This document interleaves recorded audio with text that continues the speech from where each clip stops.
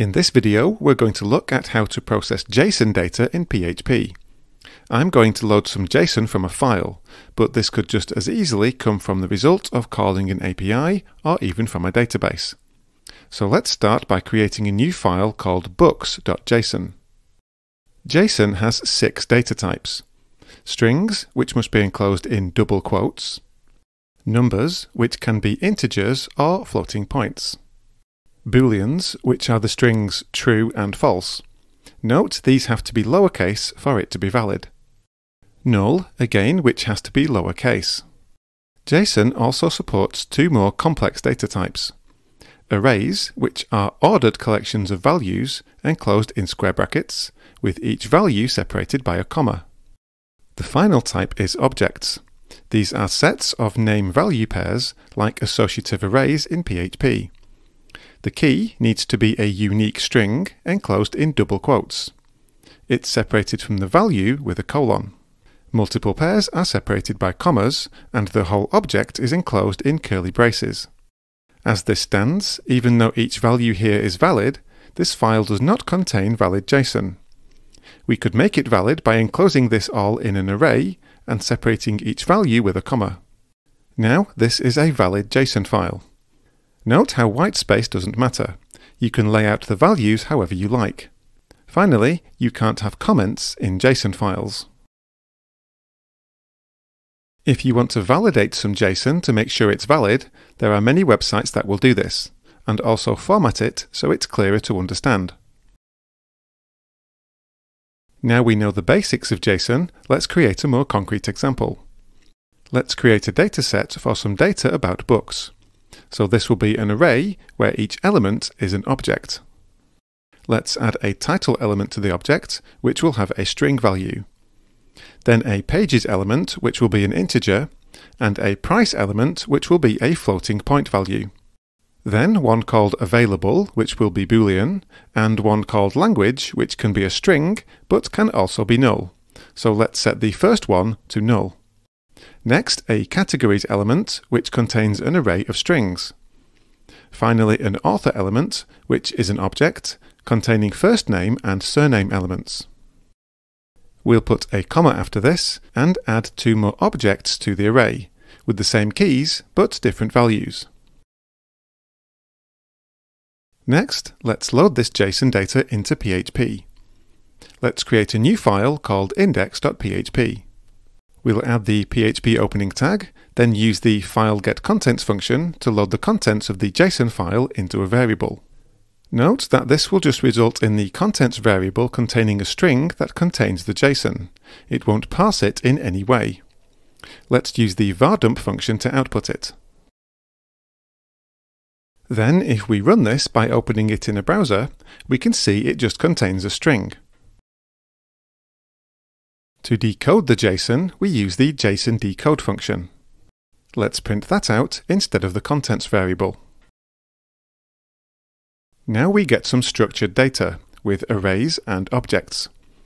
Before we look at this output in more detail, let's see how we deal with invalid JSON. Let's make the JSON invalid by using single quotes around one of the strings. Now when we run this, the JSON decode function returns null. Note that no exception occurs. This is invalid JSON, so the function returns null. However, if we replace the entire contents with just null, then this is valid JSON. When we run this, we get the same result. So we need to know if this is actually the result of parsing valid or invalid JSON. Let's undo the change we just made so we get the previous content back, although we'll keep these single quotes for now. To see if an error has occurred when parsing the JSON data, we can use the JSON last error function. This returns an integer that describes the results of the most recent call to the JSON decode function. There are several constants we can compare this to get the exact reason parsing failed. For example, a syntax error, an encoding error, and so on. To keep it simple though, we'll just use the JSON error non-constant to check if no error has occurred. So if the return value of the JSON last error function doesn't equal this constant, then an error has occurred. To get a description of the error, we use the JSON last error message function. This returns a string, so let's output that using echo. Note the books.json script still contains invalid JSON because of these single quotes. When we run this, the error message says syntax error. Note the return value of the JSON decode function is null.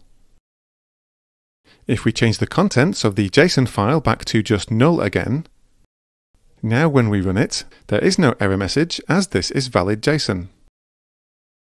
Note that if the JSON is invalid, you'd probably want to do something other than just output the error message and continue the script like this. But for the purposes of this video, I'll just leave it like that.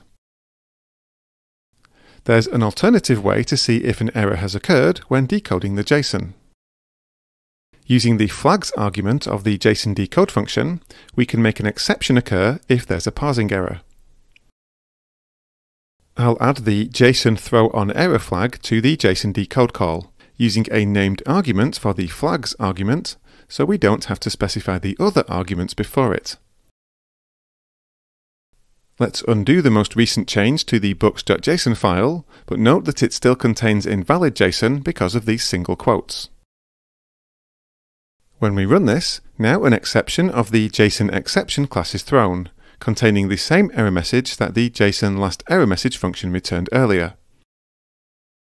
So we can use a try-catch block around the JSON decode call, catching exceptions of the JSON exception class.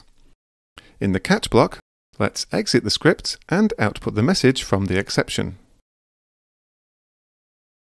When we run this now, we just get the message. Note that if you do enable exceptions like this, the JSON last error and JSON last error message functions will no longer return values that indicate an error has occurred, so you can't use both techniques at once.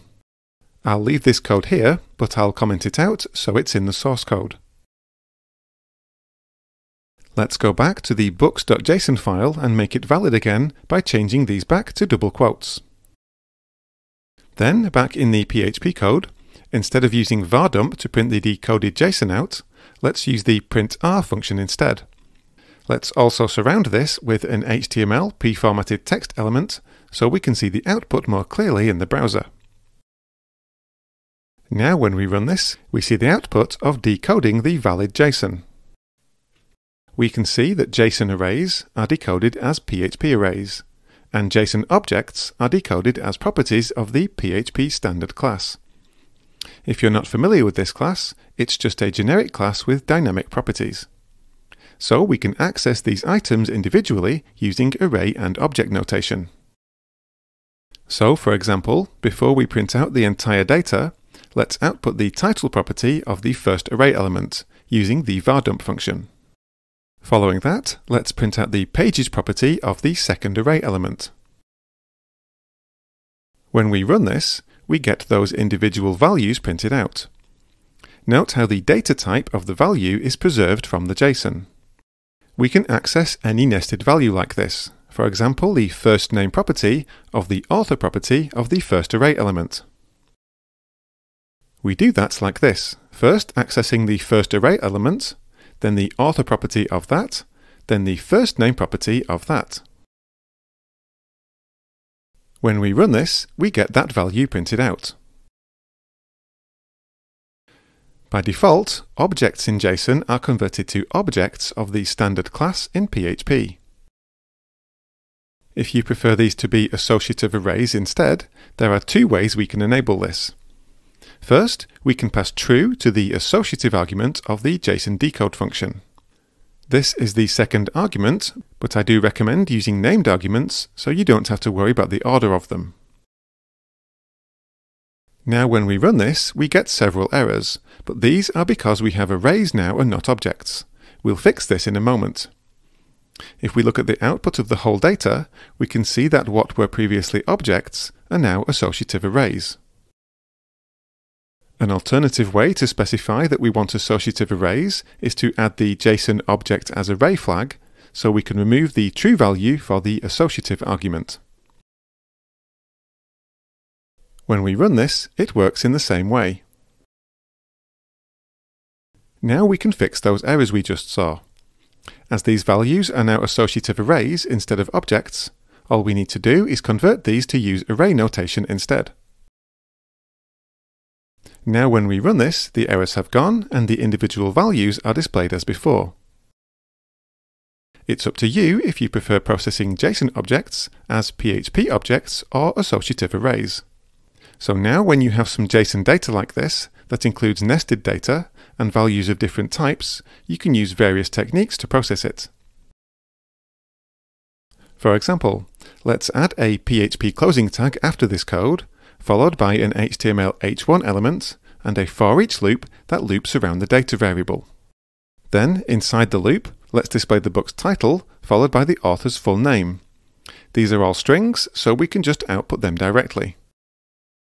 As the book's categories are an array of strings, let's output them as a comma-separated list using the implode function.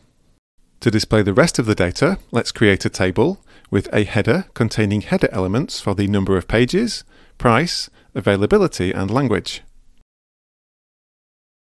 Then for the values, we can display the number of pages directly and use the number format function to format the price, which is a floating point value. The availability is a Boolean value, so we can use the ternary operator to output yes or no. The language is a string, but can be null, so we'll use the null coalescing operator to output unknown if the value is null. Now when we run this, we see the JSON data formatted in HTML. This is, of course, just an example of how to process JSON, just to show you that once you've decoded the raw JSON with no errors, it's just regular PHP values, like arrays, strings, integers, and so on. There's a link to all the source code shown in this video in the description, along with links to sites shown and relevant documentation. Please don't forget to like, comment, and subscribe, and as always, thank you for watching.